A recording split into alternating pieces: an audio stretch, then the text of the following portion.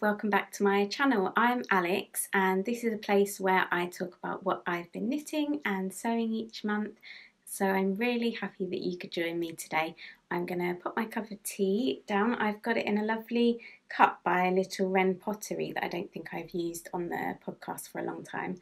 So yeah, I'll have a sip and I'll pop that down. It's just right today because I spent so long faffing around trying to get the camera set up that it's actually a drinkable temperature. Usually I make my tea just before I jump on camera and it's always super hot, so I have to remember to try and drink some of that while we're chatting today. The first thing that I've got to show you, actually I'll talk about what I'm wearing quickly. This is the Rift Tee by Jacqueline Cieslak that I knit probably about a year ago now, and it's in the Fiberco Luma, which is a lovely blend of yarn for the summer. It's a blend of organic cotton, linen, silk, and the main content I think is merino, and this is the Sherry colourway. I'll stand up so you can see it's got this sort of split hem and a lovely detail on the side there and at the hem.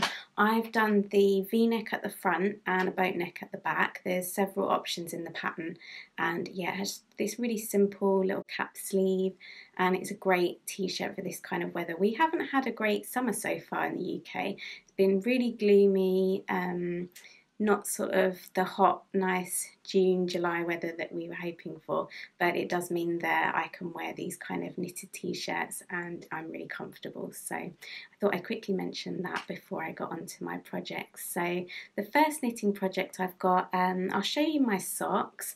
I've got these in one of my new strawberry berry bags for the summer. I love these summer berry bags. It's been really fun to be able to swap over to my summer bags. I've got a sock which is not a summer sock. It's actually called the Cozy Autumn sock, and I've shown this before because I think I had that one finished a while ago, but basically I've been working on these socks a little bit. I think I've done about the cuff and 2 repeats. It's a pattern by Olivia from This Handmade Life, and it's a really simple top down pattern. It comes with a chart that's really simple to follow, and as you can see it's in this really lovely squishy yarn. This is another yarn from the fibre company called Amble, which is an amazing yarn. I love this. It's basically a merino alpaca blend with a recycled nylon, but the yarn has been treated not with a superwash treatment but an alternative that they found that is a more eco-friendly way of making a yarn washable that doesn't use the superwash treatment. So I'll put a link in the show notes that talks about, so you can go over to their website and find out all the information about how they do that and what this treatment is. But basically one knows that it does make a washable yarn, but it's a more eco-friendly treatment that doesn't use a lot of the chemicals, and it doesn't put chemicals into the water and all that kind of thing. So it's a cool yarn, and this is a really interesting colour. I'm not sure how it will pick up on camera, but it's so interesting. The only way I can think to describe the colour is it's like when you see oil that's like on the road and you get almost like a rainbow. It's very interesting. I can't remember what the colourway name's called, so I'll leave that in the show notes as well, because this has been a while since I was working on these. It probably was in the autumn time when I cast these on. They've been sitting there for a while, and I was tempted to cast on a new pair of socks this week, and I thought, no, I have to get some of my single socks into pairs, because I've got a few pairs that I've knit like this where I've got one sock done and all I need is another sock. So I'm going to work on some of those before I cast on another. So these have been sitting in my knitting basket for quite a while, but that's a really nice project and I'm enjoying those now. I've picked those back up again. So I'll pop that to one side, and I mentioned the show notes a couple of times there, and if you're looking for those, there'll be a link below this video in the description box, and I also will have a link to sign up to the show notes email list, where you can basically put your email in, and anytime a video goes up you'll get an email straight away to tell you that the video has gone live, and you'll have all the show notes right there in your email. So before you even click on the video you'll be able to see all the patterns, all the yarns, anything that I've talked about in that video, and you'll have all the links right there. So if you want that, that'll be below here too. So next thing I've got is a really exciting one because it's a finished object and it's in another one of my bags from my shop. This is one of the limited edition bags and it's a great size for the project I'm going to show you. And if you watched last episode, you'll probably guess what's in here. It is my finished Twinkle Twinkle baby blanket. And I love this pattern. It's the second time I've knit it, and I will try and stand back so you can see get a full view. It's a lovely square baby blanket by Helen Stewart of Curious Handmade, and it has I can't remember what it's called, but it's an interesting circular cast on, and you work from the centre out, so it's actually knit in the round, and it has a beautiful texture to it. And I really like this colour yarn I picked. I've used a yarn from King Cole called Bamboo Cotton, which is a 50-50 blend, and I just thought it was a really good choice for this baby blanket. It's the DK version, so it is washable because it's bamboo cotton, and bamboo has some great properties, so it's really good for being able to wash it if the baby gets it dirty or anything like that. So it's a nice easy one to care for mum. It's really affordable yarn, so it's great for gifting to somebody, and I love this colour. It's called Old Gold and I think it's number 625, but you can see it's a really great description of colour. I think of it as sort of almost like a barley or a wheat field. It has a lovely kind of sheen to it, but it's a really nice soft neutral colour for a baby, I think anyway. And yeah, I knit this, somebody emailed me recently and was asking about how long the blanket took, because obviously often when you're knitting a blanket it can be a really big undertaking, and I'm sure we've all had times where we started blankets and never got round to finishing them. So she was interested because she knew that I'd knit one before, how long it took. So I'd looked at that one and I knit that really fast. I think I did it in 2 weeks, but this one's taken me a month to do. Probably because we haven't been in such a strict lockdown. When I knit the first one, that was in February, and this baby was born recently, so I had a little bit more time to do this one. I wasn't sort of rushing to get it off in the post or anything, but also I haven't had so much time to work on it. I have just been working sort of odd evenings. Most evenings I've maybe done about an hour, and I've done extra time at the weekends. But I think that's pretty good to have a blanket knit as a gift in a month's time. And I love Helen's patterns. They're really easy to follow. It's a very simple stitch pattern, and it's quite easy to memorize as well. One side, I think there's about 17 repeats.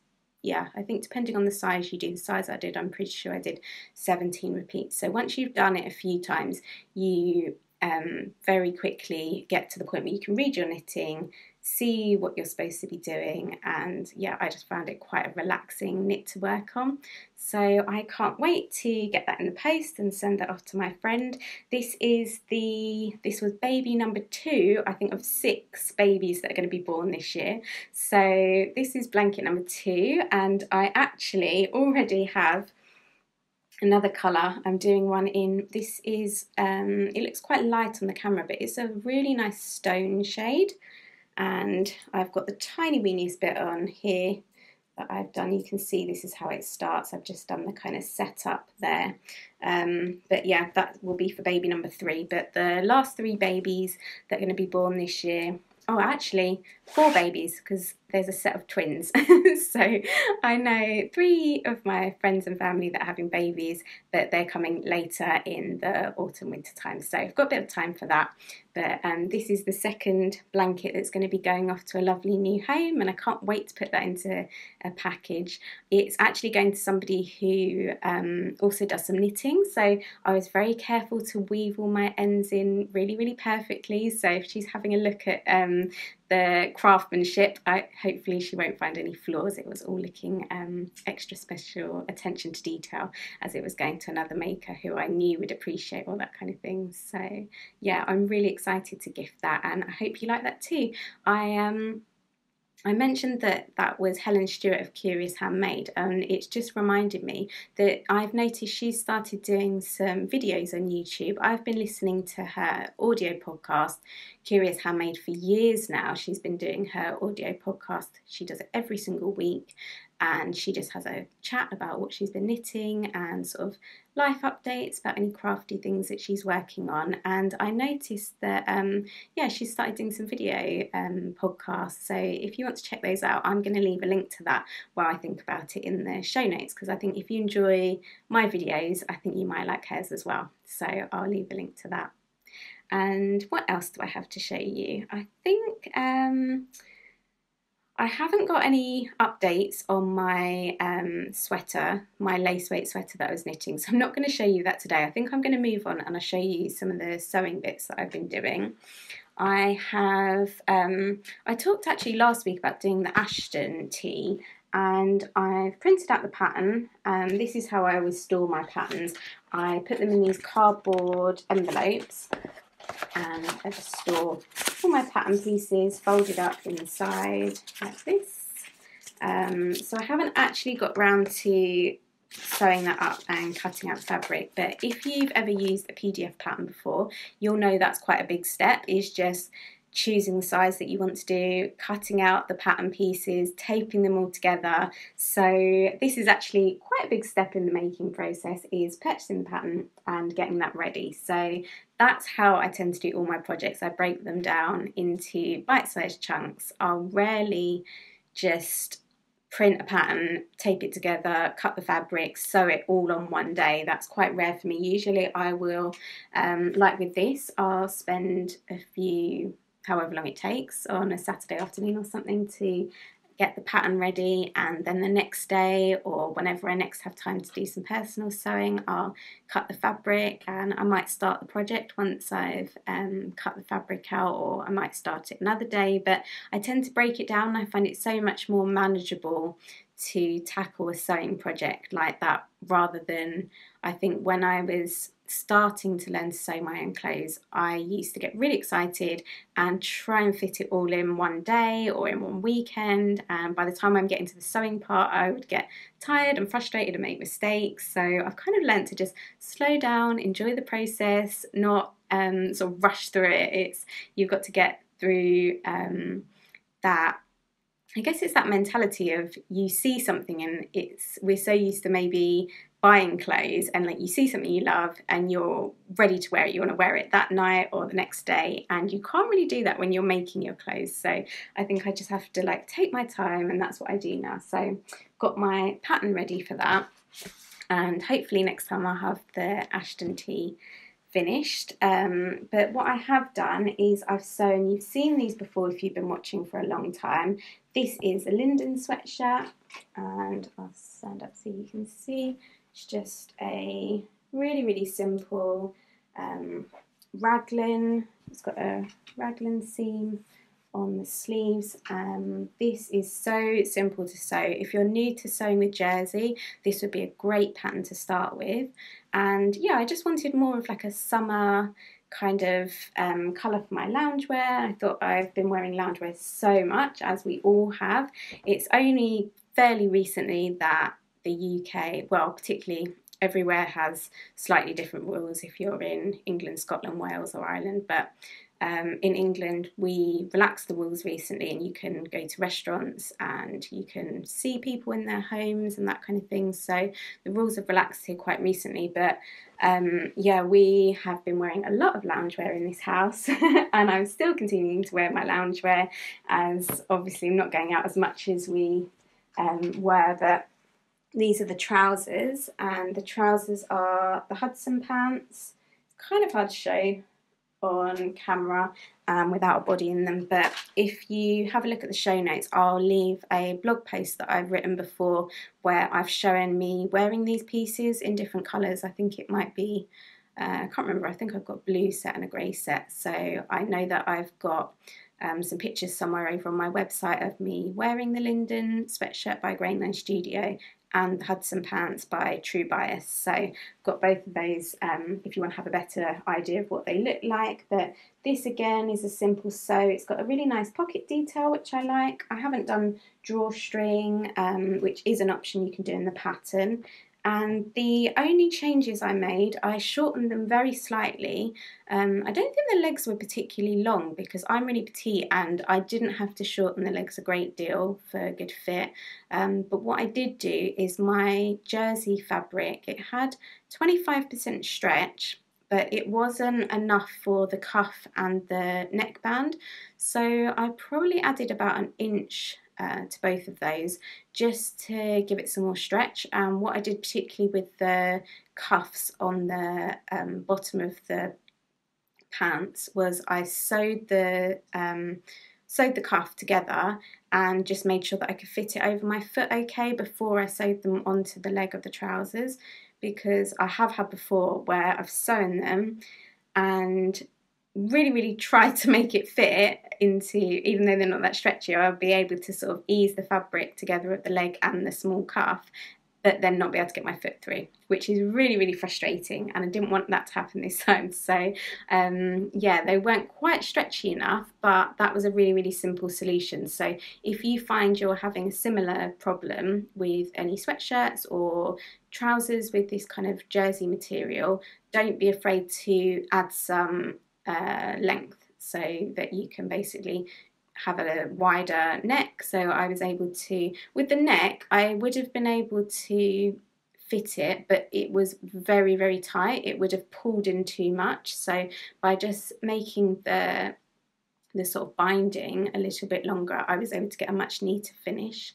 So that's a tip. If you find that it's too tight, that's all you need to do, is just add a little bit more length to those, and then you should be able to just sew it as normal. I've got lovely apple tea today, and as I said, it's just perfect for drinking, so I'm enjoying that today. I've got, I think that's pretty much everything I had to show you actually. I only did those few sewing bits and just a little bit of knitting. I honestly spent most of my time knitting on the blanket because I was so eager to get that finished and sent off to my friends. So haven't got loads of knitting, but I will say before I sign off a really quick thank you to everybody who left such great recommendations when I was talking about getting into weaving last time. Particularly several people mentioned, what's her name? It was, is it Christy? No, Kelly. I think it's Kelly Casanova. And it was funny because I hadn't sort of remembered her name, but when people had suggested it and I looked her up on YouTube, I realised that I actually watched a few of her videos, and yeah, that was a really good resource. She's got really clear videos, yeah, and she's great at explaining how to do various techniques. So if I get myself my own loom, I will definitely be rewatching some of her videos. So thank you to everybody who left a comment last time. And one more little bit of housekeeping. I wanted to just check and see if you're watching this video on YouTube. I'd love it if you could tell me if you saw any adverts during this video, either at the beginning or during, because I don't have adverts on any of my videos. I have the adverts turned off. And I recently had an email from YouTube, like just a general updates of what they were doing. And I noticed that it was saying that they had the right to put videos on accounts even if you weren't part of the ad program. And I thought that was very interesting, so I would be really intrigued if you could let me know. I think it was starting in June, and it didn't say they would be putting it on all of them, it just said that they now had the power to do that. So I would love to know, just as a little bit of research, if you saw any adverts on this video, because if you did, that's probably something that I should be looking into doing myself, because obviously they will be profiting from the adverts. And yeah, that seems like a strange thing if you've particularly opted out of having the adverts on your channel. So anyway, that's technical stuff that you don't really need to worry too much about, but I just thought I'd mention that. And that just leaves me with one more thing to say, and that's thank you for watching. I really enjoy making these videos and chatting through what I have each week, what I've been working on. So thank you for joining me, and you can let me know in the comments what you've been working on. I always enjoy reading your comments and seeing and imagining what everybody's knitting on around the world. Lots of people tell me where they are and what patterns they're knitting, and I always find some new recommendations to add to my knitting queue from all of your projects that you're working on. So yeah, you can leave a comment below telling me what you're working on while you're watching, and I will see you in a few weeks' time, hopefully with some new projects. I hope you have a lovely day, and I will see you soon. Bye bye.